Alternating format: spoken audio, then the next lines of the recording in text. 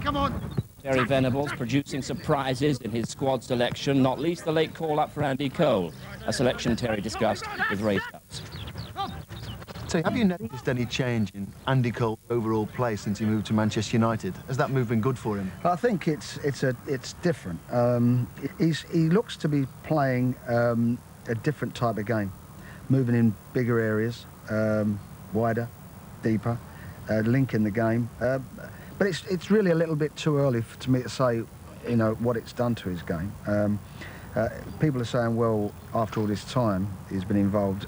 I mean, it is feasible, and I've said before, that he may have been in the squad before if it wasn't for the injury that he had and kept him out for quite a while. Is he in contention now for a place in the starting lineup? Well, I mean, they're all in the squad and they're all in contention, and it remains to be seen how things progress by Sunday evening. I've got so many injuries, etc. I really, we're trying to work as well as we can along the lines we wanted to, but a lot of the players are not involved, so I've got to wait till Sunday night to have a roll call and see who's fit. Andy Cole comes into the squad. For the players that were out of the squad on this occasion, is the door open for them to return? Well, the press the next day said these players, it's finished, etc., etc. Well, that is not true. When I was asked, will players come back that have not been in the squad before, my answer was, I can't promise anybody anything at this stage. I'm looking at players. I know what I want in my mind, and we're progressing quietly.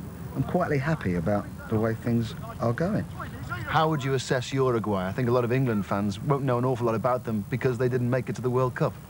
No, but they're very talented. They've always been a talented side. We've never been particularly successful against Uruguay. They'll be tough, aggressive.